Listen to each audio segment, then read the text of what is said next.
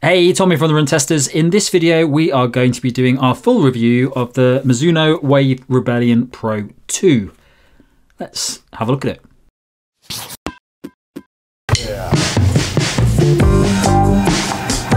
The Mizuno Wave Rebellion Pro 2 costs £210 or $250. It weighs 214 grams or 7.5 ounces for men in the size 8, and the drop is 1.5 millimeters. The Wave Rebellion Pro 2 is a race shoe that Mizuno says is designed for elite level runners aiming to get a sub 2.5 hour marathon time. Like the Wave Rebellion Pro, it features one of the most noticeable shapes to be found in super shoes, with the bulk of the midsole foam positioned in the centre of the shoe. That midsole is dual layered, with the lower layer being the more responsive Mizuno ENERZY LITE, and the upper the softer, bouncy Mizuno ENERZY LITE Plus, of which there has been more added than in the previous version. Other updates include a redesigned carbon fibre wave plate to improve speed, a slightly wider base to increase stability, and the shoe gets rid of the cut-out midsole section seen in the original. The upper has also been modified to make it slightly roomier, and there's an impressive layer of G3 outsole rubber for grip and durability. So fit for me in the Mizuno Wave Rebellion Pro 2 was all good in my normal running shoe size. It is quite a tight fitting shoe, I will say that. I have quite a narrow foot and I'm on the smaller end of my size, so it works very well for me. Found it a fairly similar fit to the original Wave Rebellion Pro, maybe slightly roomier in the toe box, but all round it was good. It had a nice dialed in feel for running fast and a good hold around the heel and midfoot. So yeah, I was fine in my normal running shoe size. So I'm a size 8 in the UK, this is a size 8. I didn't have any problems with it. Apart from, it's a little bit hard to get a lockdown fit. The heel isn't very structured in this shoe, so it does feel a little bit looser than the original Wave Rebellion Pro. As a result, it's a bit trickier to get a nice, secure fit in it. Once you've got that, it's absolutely fine for me. I didn't have a problem with it. The front of the shoe is slightly longer than the Wave Rebellion Pro 1, and it feels a little bit wider as well. But because of the way that the shoe tapers, some people have mentioned that it can feel a little bit small on the foot. So if you do have slightly wider feet, you may have an issue with that and may need to size up half size. I haven't had a problem with this. I've done about 70k in this shoe so far, and I've had no pain. I found it to be a very comfortable shoe once you get that lockdown fit sorted. But other than that, I would stick to my size in this based on my average width foot. So as I mentioned, I have done about 70k in this shoe and I've used it for quite a lot. So I've used it for a few interval sessions, I've used it for easy runs, I've used it for recovery runs, I've used it for a half marathon race, and I've used it for a couple of park runs as well. And what I would say about it is that I picked up the Mizuno Wave Rebellion Pro 1 at Christmas. I came quite late to that shoe and I was surprised at how much I liked it. I found it a fantastic short distance shoe. I used it for a few 5Ks and it just felt really quick and snappy. The Wave Rebellion Pro 2, it feels a lot bigger on the feet. There's definitely a bit more foam in here and you really can tell that there's a lot more midsole in the shoe. You'll notice from the shoe that it has, the way that it's designed, the geometry of it, you have got these cut out sections from the back and the front of the shoe, and the bulk of the midsole sits in this middle section of the shoe. So when I'm a midfoot striker, so I basically hit this shoe directly on the thickest part of the midsole, and it works really well for me. It feels like a trampoline, and it's just so much padding in it, and it pushes you onto your forefoot as soon as you do that. So for my foot strike, it just seems to work really well. But what I would say is that it works best for the faster efforts. So when I'm doing interval sessions, when I'm doing those 5Ks, because of the way that my foot's landing, it's really giving me a nice ticking over motion. It feels very bouncy, and I get the best out of the shoe for those runs. When I've used it for longer sessions, when I used it for the half marathon, I did Hastings half marathon in it. What I found was that the course of that half marathon was very hilly. It was there was about 3k uphill, so the overall elevation of that race was about 250 meters. Probably one of the most difficult half marathons I've done. So when I was running at slower paces in that race, which I did do quite a few times because it's quite a tough course, I found that the midsole and that trampoline effect didn't work very well because I wasn't really positioning my foot in a way that I was benefiting from it. It was basically just hitting the trampolini midsole section and just pushing me back up, but it wasn't rolling me forward because I was running too slowly and I wasn't landing in the right part for it. when I picked up the pace, and there were some really long downhills in that race, my foot just went straight forwards, and it felt really, really quick. It was very hard not to run fast on the downhills in this shoe because of the geometry of it. So what I would say is that based on the midfoot strike, and Nick is a heel striker, so he'll explain what it's like for a heel striker, but for me, running at a fast pace, this is a really, really fun and interesting shoe to wear, and I love going out and doing a fast session in this shoe. Slow sessions, I don't enjoy wearing this shoe. It just feels like it's the bounce is just dulling the effect. It's basically just popping me up every time I'm running, but not really giving me any sort of motion forwards. But when I do speed up a bit, it really tips me over, and I start to really get the benefits of this shoe. I do find it to be a very comfortable shoe to wear. It's fun. As soon as you put it on, you start to feel the fun of it. It just feels very bouncy.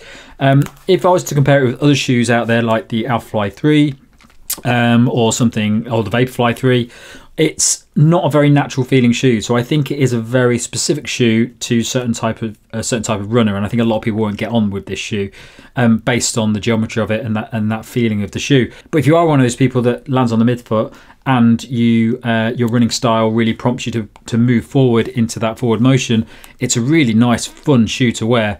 But the half marathon, I'd say, is the limit for this shoe. I definitely wouldn't go marathon for it, because I think as I get more tired in the marathon, or the way that I run later stages of a marathon, I think this shoe would not help in any way at that point. It's not a very natural feeling shoe that really smooths you over. It's just a shoe that really works for those faster efforts. I'd also say that it's not as stable as the original Mizuno Wave Rebellion Pro 1, which wasn't a massively stable shoe either, but because of the extra midsole stack in this, it does feel like it's a little bit more wobbly, so you do have to be careful with this shoe, especially because you've got the instability of these back and front sections, but also because of the stack as well. So it's a bit of a wobbly shoe, so only use on really flat, comfortable terrain. The outsole is really good. I've had no issues at all with grip on this, and I've been running in it quite a lot on wet roads and elevation and things like that. So I found it to be really good, and it's holding up really well based on those 70k I've done so far. So pretty impressed so far with the outsole on this shoe. So a bit of an undercooked run test for me with the Mizuno Wave Rebellion Pro 2. I've actually done one full run in it, and I've had a couple of aborted runs.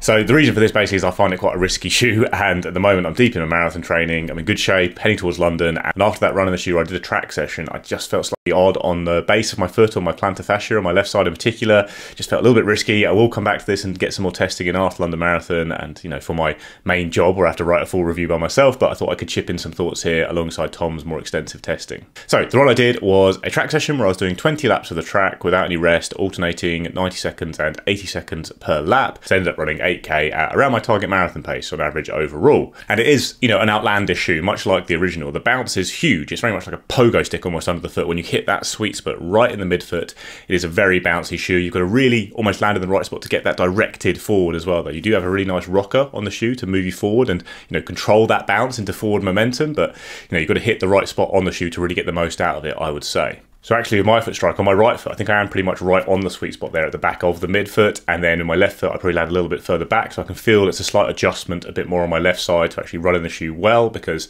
if you're not, it forces you into that position. So if you're not running already in that position, you have to kind of adjust to get the most out of the shoe. I think it's probably the same if you're an extreme forefoot striker, you might not actually get that much from the rocker on the shoe because you'll be missing that sweet spot a little bit. When you do hit that sweet spot though, you do get pushed forward with a big explosive bouncy feeling. It's incredibly fun to run in, and it is very bouncy, but it is quite unnatural, even for a super shoe. In the world of unnatural super shoes, this is one of the weirder ones. And actually, by the end of even just that first run, it does feel a bit laboured perhaps, because you're not necessarily running in your natural style. I think to unlock the best of the shoe, it has to fit perfectly with your gait, or you're going to be very strong in your lower body and running it enough to adjust to it and get used to the muscles that are going to be used, because it will make you run in a certain way. And when you are, it does feel great, but when you're not, like I said, it can be a bit laboured even at the end of just that track session. So I felt that a bit more almost with this shoe than the Wave Rebellion Pro 1, which I really did enjoy a lot. And maybe, I don't know, I was just in a different stage of training then. I was doing more short runs, and it felt like I was able to fit with that shoe a bit better. With this shoe, even over that one run and those couple of short aborted runs, it did feel like I was being pushed to run in a slightly different way. I'm not going to say it's a risky shoe or it's a dangerous shoe or anything like that, but I did not like how my legs felt, my plantars felt after that one run. Something I didn't actually have with the original, and Maybe I'm just got an abundance of caution right now with marathon training, but I think there is an element of that here. I wouldn't necessarily put this shoe down as a long distance running shoe for lots of people, just because it is a slightly different shoe to most, and you've got to take that into account. So my verdict on the Mizuno Wave Rebellion Pro 2, I love this shoe. I think it's a great fun shoe for up to half marathon distance, but I think it's a niche shoe that's specific to a certain type of runner. Because I land on the exact part of this shoe that is meant to be landed on and push you forward, I seem to get the best out of the shoe, and I really enjoy running in it up to about half marathon distance, because I think when you're not using the shoe in the right way, or you're maybe not landing it in the way that it's designed to, you're not going to get the benefits out of it, and you might actually really not like this shoe because of the way it rides. It's not a very natural feeling shoe. It doesn't. It definitely feels weird when you put it on, and for me, I quite like that feeling, but I don't think everyone would like that feeling, just because it doesn't necessarily feel like it would work for every foot strike. 5K, 10K, it's definitely a fun fast shoe that really promotes a really exciting forward motion that just makes you run really fast.